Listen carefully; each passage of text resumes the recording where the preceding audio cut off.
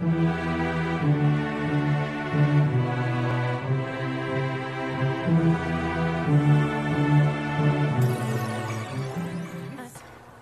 try to handle altercations or even problems suddenly when enraged about the situation.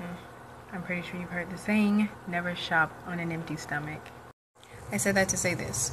I was instructed not to shop when I was hungry because right then and there you're shopping just for what you want at that moment. The same way with arguments. If you're in the heat of the moment in that argument, you're going to say what you mean at that moment and not what you may mean in the future. You think about that.